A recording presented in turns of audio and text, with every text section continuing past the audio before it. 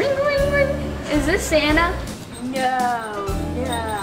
Santa, it's for you. But this is, how may I help you? Hi Santa, it's John. Just a quick question. Can I own one of your reindeer? Not for sale. Well, I really want to travel around the world like you do each Christmas, so if you don't let me have one of your reindeer, will you please tell me how you get around the world?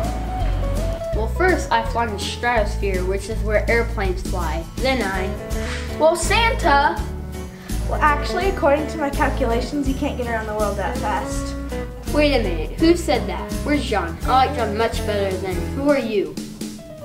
Well, scientists are never wrong.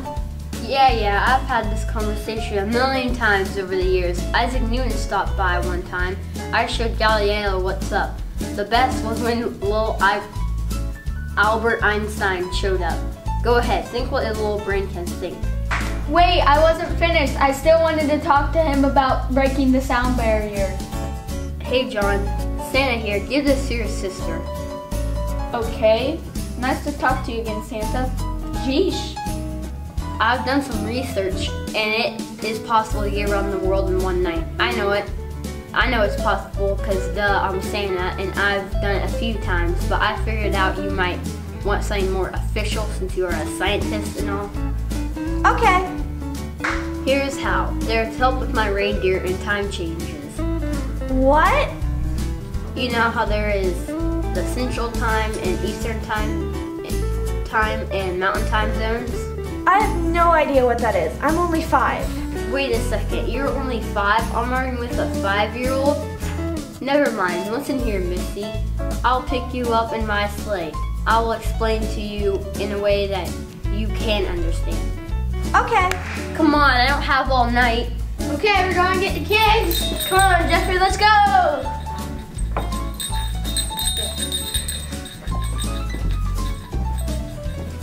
All right, Santa, show me how you can stretch this thing out.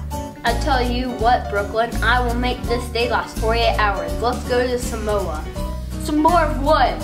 No, you dummy. Samoa, an island on the Pacific Ocean. But why start there?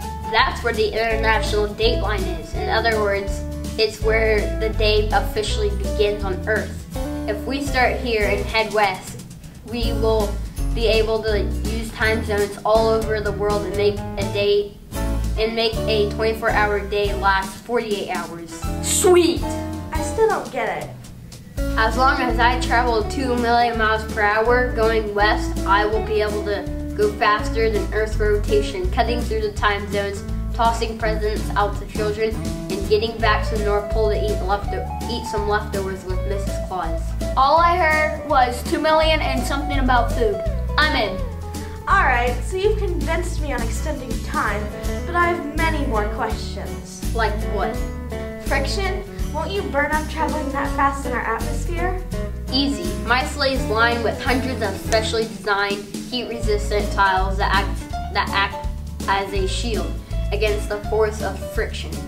Okay, how about delivering presents? There's probably 800 million children in 200 million different homes. Presents? I can help with that. Just give them all to me. I can deliver my presents by ultralizing a theory of reality. The theory of Huba Waterley? Google it. We are wasting time. Let's take to the skies. Okay. No, my phone! Good thing your parents are getting you a new one for Christmas. I mean, never mind. I didn't say anything. I can't believe Santa actually made it happen. I mean, the heat shield, time zones, it's simply amazing. I can't believe I dropped my phone. I can. Either way, it's pretty incredible. I hope we get to do it again next year.